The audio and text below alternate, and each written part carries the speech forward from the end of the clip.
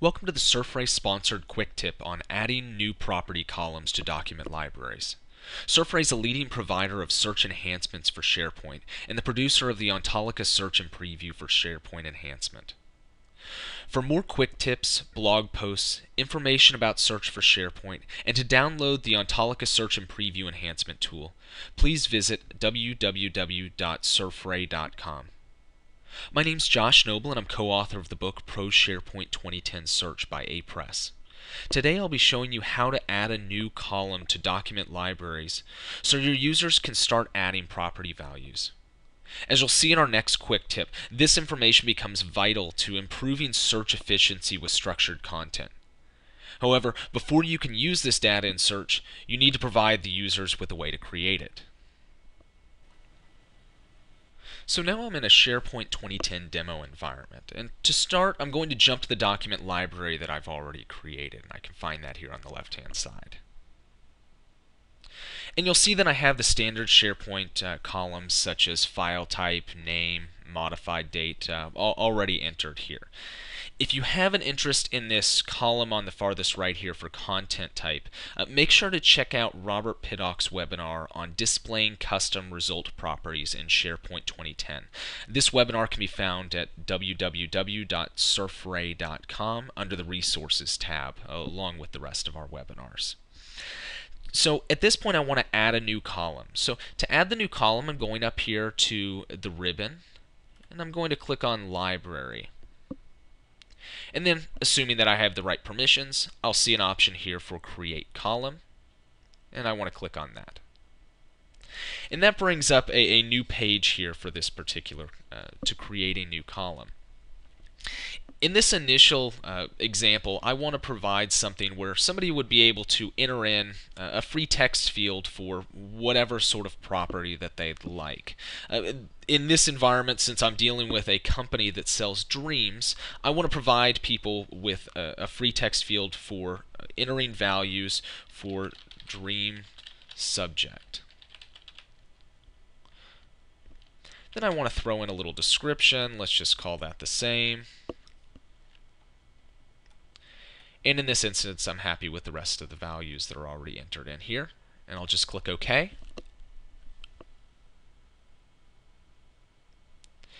And now I see a new column for dream subject. So at this point, users can start filling in data for that. To do so, they're just going to edit the properties of that particular document. And now we see a field for dream subject. So let's say this is about sports. So now we'll see that new property showed up here. Let's say I'll do another one about parties.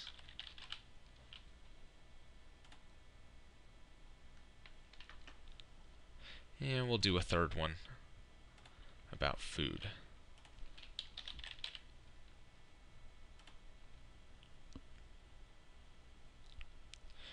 So at that point, I now have properties that are tagged to these documents through this column.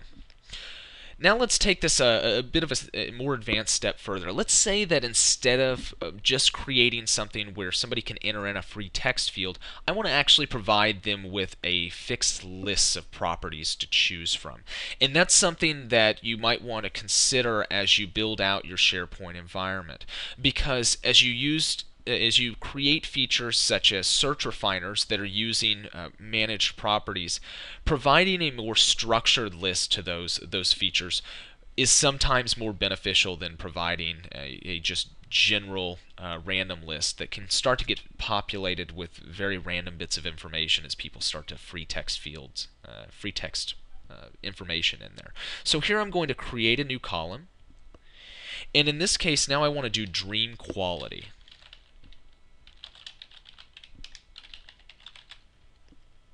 And instead of just entering a single line of text, I want to provide somebody with a choice. So here I'm going to change this radio button to choice. And we'll do another description. Now I can scroll down and I can find a field where I can actually enter in the different values. So let's say that we want to give them the ability to add great dreams, good dreams, normal dreams, bad dreams, and horrible dreams. Not exactly sure why they'd want to sell horrible dreams, but we'll give that as an option. Then I can choose the way that somebody wants to pick that particular property. If I want to provide them a drop-down menu, much like the way I had a drop-down menu before I edited the property of a document, I can provide that. I can provide them with radio buttons for a particular property, so just like you're seeing here. Or if I want to allow them to choose multiple properties, then I can give them a checkbox so that they can choose multiples there. Then I want to choose, do I want the property to autofill in? In this case, no, I don't. And then I need to choose a default value for the property. In this case, I don't want to have the default value at all, but you might want to select a default value there. At this point, I'm happy with the rest of my properties, and I'll click OK. And now I have a new column for dream quality. And just like before, if my users want to add values to that particular column, they can just edit the document or edit the properties. And now I have a drop-down for dream quality. Let's say here I want to choose great. So here I'm seeing the previous field I created for subject. Now I have one for dream quality. And I'll click OK. And that new property shows up. So I guess we'll do one more here. Let's do edit the property. And in this case, I didn't have a dream subject, and that's fine. I don't have to necessarily fill out every field there unless you've made that mandatory. And this will just be a normal dream. So at this point, I have values in there for both dream subject and dream quality. Now, keep in mind these are not yet available in search. These are available in your document libraries, and as we'll see in our next webinar on creating managed mapped properties, that's at the point where you would be able to turn this into something that you'll use in search.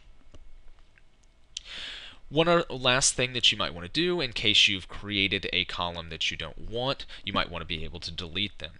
So here we're going to go back up to the ribbon to Library Settings, and here I'll notice a list of the columns that I've created. I can click on one of those and either edit the column or I can delete it if I'd like to. And that's all there is to it. As you'll see in our other webinars on surfray.com, collecting meaningful properties about your content is vital to creating efficient search experiences in SharePoint. I should also mention again that just because you've added the property to a document library doesn't mean that you can automatically use it in search. In our next quick tip on mapping managed properties, I'll show you how you can map these properties so that they can be used in search. Again, thanks for watching, and make sure to check out www.surfray.com for more quick tips, blog posts, information about search in SharePoint, and to download Ontolica Search in Preview for SharePoint.